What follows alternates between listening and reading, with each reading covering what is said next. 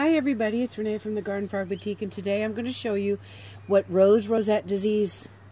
This is a disease that affects roses of any kind.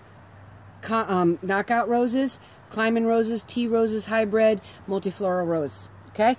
This is called witch's broom. Do you see how close these thorns are?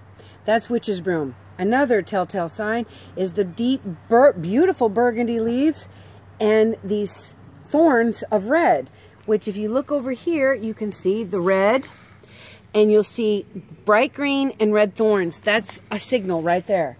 Then another signal on a knockout rose that you want to watch for on an older plant is the huge thorns that are kind of close together.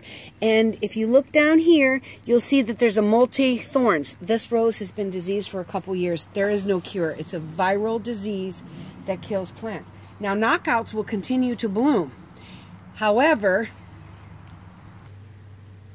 this rose is a climbing rose. This must have gotten infected probably last year. I did not notice, but this spring I noticed. Look at the bright burgundy, and look how many thorns and how close together these are. This is a telltale sign of a diseased rose.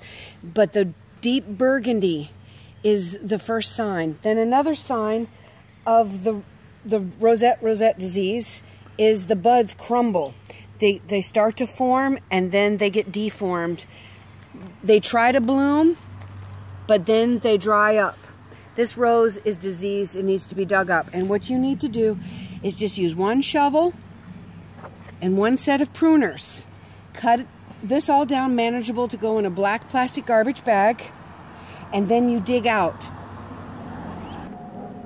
Okay, this is a knockout rose. You should never put these in the compost pile. Do not throw them at your local dump site. Do not do any of that. They need to be cut up and bagged up. That's the roots, the stems, the flowers, everything needs to be bagged up and taken to your local dump. Now, when you're done with your pruners and the shovel, you need to clean them and you need to sterilize them with alcohol. Make sure you're using good soap. It doesn't matter. But the disease is viral, so it stays on the tools and it stays in the soil. So here's the last and the best tip I can give you. You can never ever plant roses where Rose Rosette disease has been. So where I take those knockouts, I can never put another knockout again. And this disease is wiping out knockouts here in the Southeast Virginia area. So you really, really need to check your roses. And if you ever have any questions, just visit me at my www.thegardenfrogboutique.com and shoot me a question, and I'll try to answer it as quick as I can. Thank you and have a great day.